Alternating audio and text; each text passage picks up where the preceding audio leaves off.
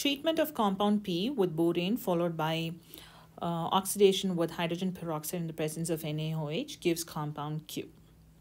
Okay, so now what kind of reaction is this? This reaction right here is hydroboration followed by oxidation.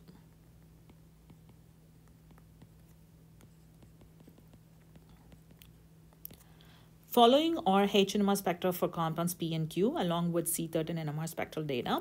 From this information, deduce structural formulas for compounds Q and P. Okay. Now, what kind of compounds will undergo hydroboration followed by oxidation? Normally, it will be either an alkene or alkyne. Okay. So let's first find out whether this compound is an alkene or alkyne. For that, let's take a look into the degree of unsaturation.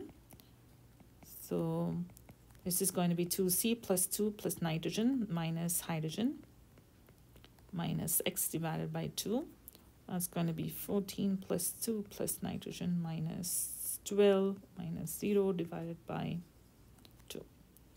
So when you do everything, it's going to be 2. It has a total of 2 degrees of unsaturation, which tells us that it could be a double bond and a ring, or it could be a triple bond. Okay, so these are the possibilities. Let's now take a look into the H&MR spectrum of compound P. Now in the H&MR spectrum, we could see that there are multiple CH2s here. And we don't have any CH3s here, because why do we say that there are multiple CH2s? Because you only see 2 hydrogens, right? So this is going to correspond to a CH2, and this is going to correspond to 2 CH2s, which are actually exactly in the same environment. So I'm going to write this one as 2 CH2s, which are exactly in the same environment. Okay, and then this is one type of CH2. And here again, we have 2 CH2s, which are in the same environment. And here, this is going to be the vinylic protons, so which corresponds to 2 hydrogens. So this is going to be something like this. So this probably could correspond to a double bond.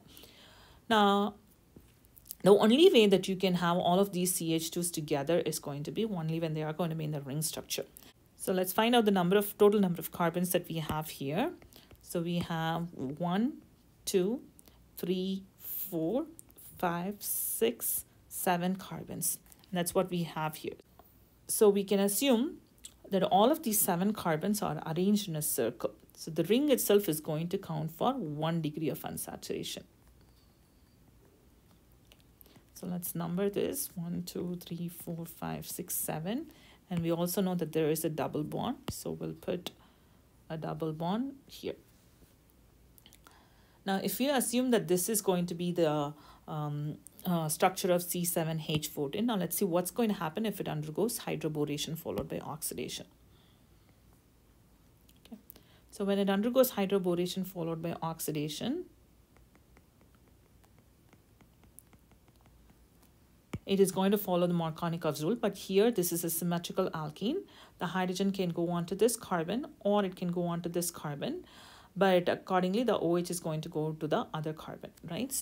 So the product would be an alcohol after it undergoes hydrogenation.